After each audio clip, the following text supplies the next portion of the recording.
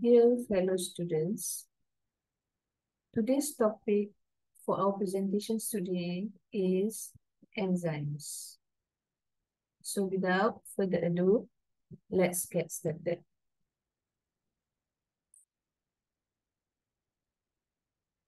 Enzymes.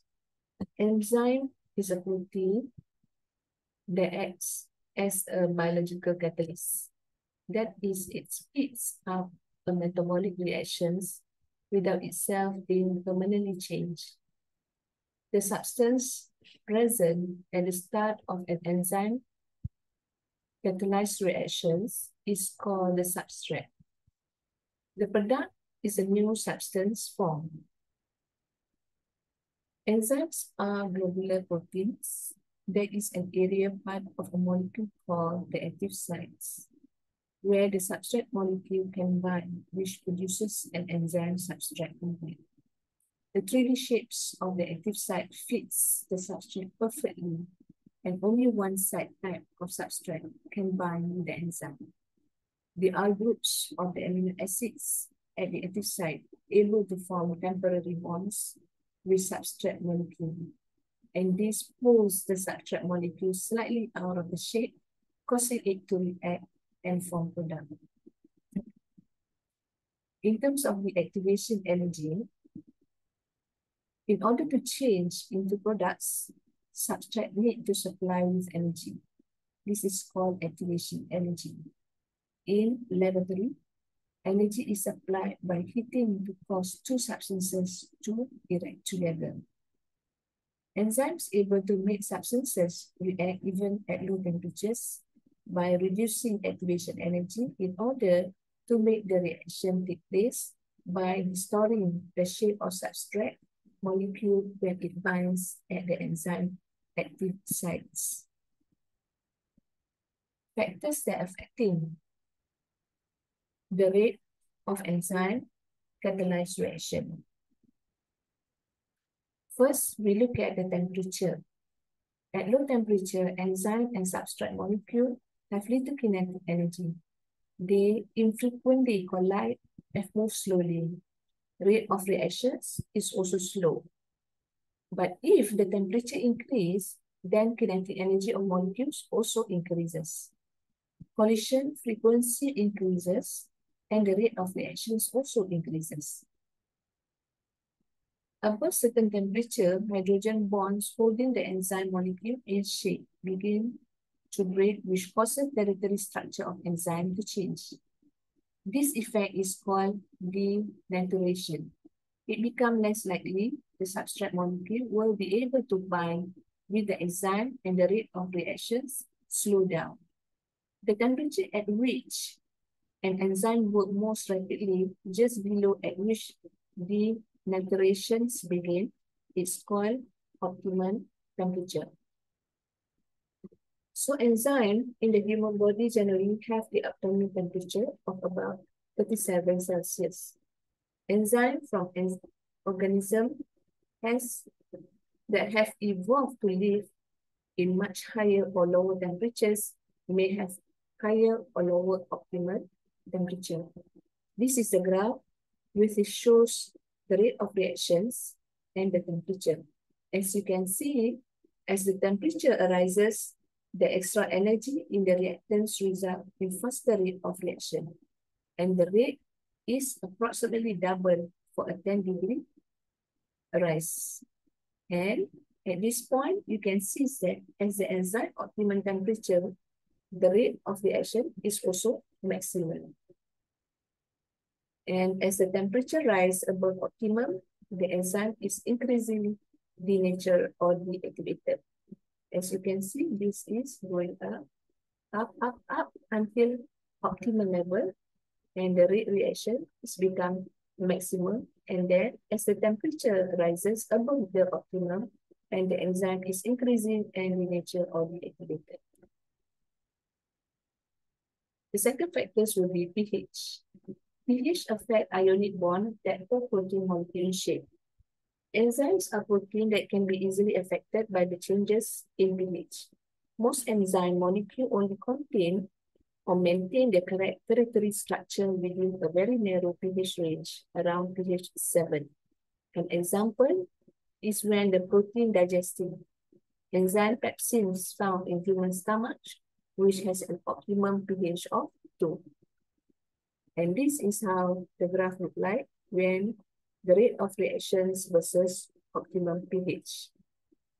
So at pH value, at this point, either sides of the optimum, the bond holding the enzyme territory shape, including that of the active site, are disrupted. And if the shape of the active site is changed, the enzyme loses some of its activity. So once it's forced up, at a certain levels, it will go down. And at extreme pH, the enzyme is denatured and deactivated. Okay. And then third factors is enzyme concentration. The greater the concentration of enzyme, the more frequent the collisions between enzyme and substrate, hence faster rate of the reaction. If you see, the rate is increasing. And at a very high enzyme concentration, the concentration of soot, the enzyme concentration is increased. Extract may become a limiting factor, so rate does not continue to increase. When there are more substrate molecule than enzyme molecule, running the experiment again with more enzyme produces a high rate of reaction, and the rate of reaction is in proportion to the concentration of enzyme used. When there are more enzyme molecule than substrate, molecules running the experiment again with more enzyme does not result in a higher rate of reaction, as there are no space substrate molecule for the enzyme. And the four factors that are affecting the rate of enzyme is a substrate concentration. The greater the concentration of substrate, the more frequent the collisions between enzyme and substrate, hence faster rate of reaction. At the very high substrate concentration, the concentration of enzyme concentration may become a limiting factor, so rate does not continue to increase if the substrate concentration is increased. So you can see at this high peak rate of reaction, and the substrate concentration is also very high. So when there is a high concentration of substrate molecule, each enzyme molecule is working as fast as it can. Repeating the experiment with more substrate does not result in a higher rate of reaction, as the enzyme molecule cannot bind substrate and change it to product or any faster. Inhibitors. There are two types, competitive inhibitors and non-competitive inhibitors. You can see that competitive inhibitor have similar shape to enzyme normal substrate and can fit into the enzyme active site. You can see substrate is entering the active site of enzyme, and they can fit into the enzyme active site. This is the active site. It can fit. You can see from the diagram, enzyme changes shape slightly as a substrate bind. So the greater proportion of inhibitor to substrate, the more likely is that the inhibitor molecule and not substrate molecule will bump into an active site.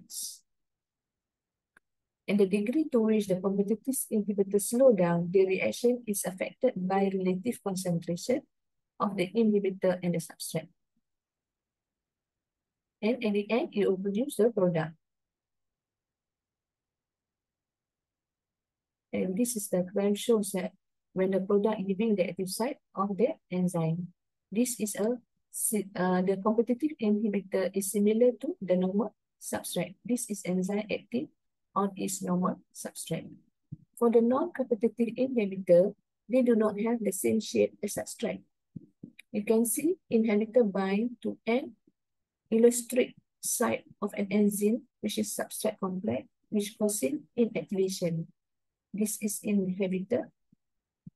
And the size is not, the substrate is not equivalent to the active sites. So they do not bind the active site. They bind to a different part of the enzyme. This changes the enzyme shape, including the shape of the active site, so the substrate can no longer bind with it.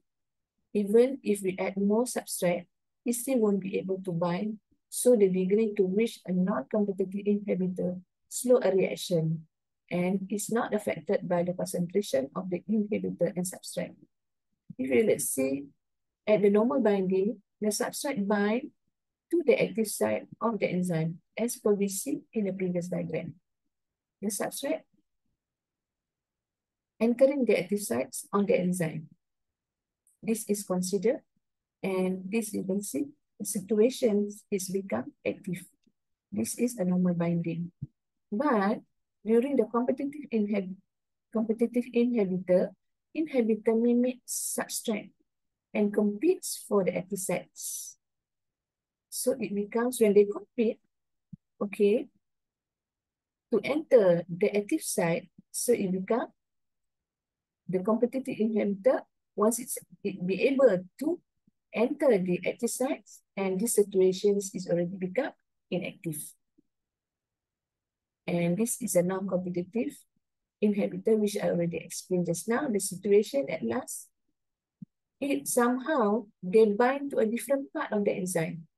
Okay, they try to bind to a different part of the enzyme, and this shape of the enzyme also, on the active site, can no longer bind with it. They cannot bind to a different part of the enzyme. And at the end of the day, so this is the situation to become inactive. And also goes to for the scenario for the uncompetitive inhibitor. That's all for today's presentation. I hope that you are very clear with the subject matter. Please don't forget to subscribe to John Savila YouTube channel. There will be more notes, more presentations on the subsequent topic. That's all for today. Thank you very much for listening.